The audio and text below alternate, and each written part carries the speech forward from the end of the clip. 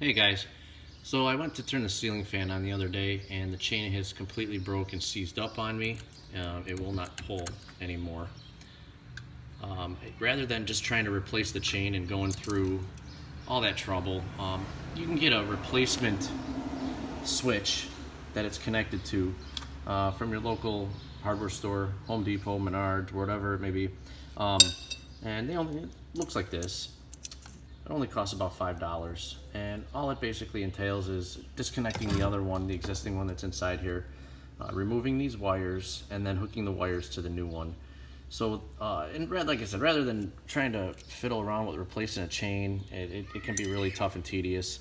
I'm going to show you today how to just go ahead and replace the switch. So you start out by unscrewing this little knob here that holds the housing in place. Try not to drop that and lose it, and retain that, and then this will pop out, and you'll see on the bottom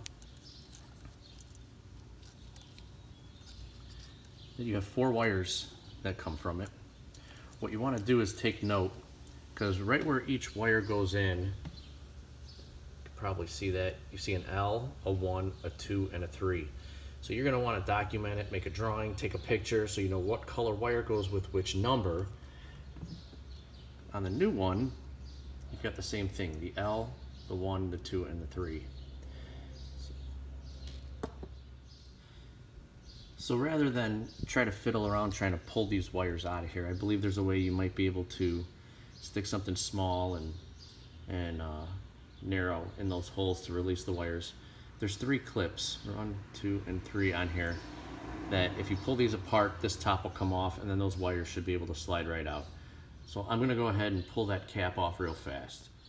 So I took a small screwdriver and I pried these clips away, and this thing should just go ahead and pull right up like that.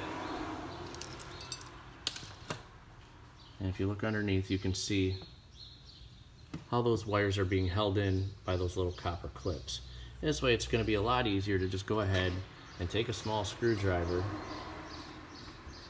and what you're going to do is pull these aside and those wires should pull right out.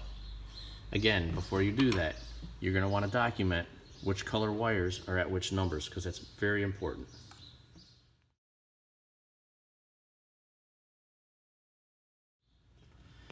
Okay, now that I have all those pulled out, what you're going to want to make sure is that you don't have any loose wires.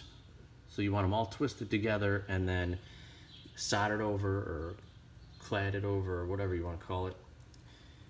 And all that you're going to do is go ahead and reference your list or your picture, and you're going to push the wires in the little holes that are next to each of these numbers and the letter. And then basically all you do is you push it into the hole and it's going to lock itself in. As you could see from the old one, it'll push in, but it won't pull out. So I'm gonna go ahead, reference my drawing, get these wires pulled in here, and then I will show you the next step. There you go. It's really that easy, guys. It's not a difficult process. You push the end of those wires in, and they're not coming out. They're held in real well. The first step that I did not go over is, all this goes into this housing here, and the light fixture that goes to the bottom of it, right here, it's being held on, and it's just screwed on with 3 screws. You unscrew those 3, and you get the guts of this housing. Again, that comes out. What you want to do next is unscrew the knob that's on the top here, and then feed your chain through the hole. This is hard to do with one hand, sorry.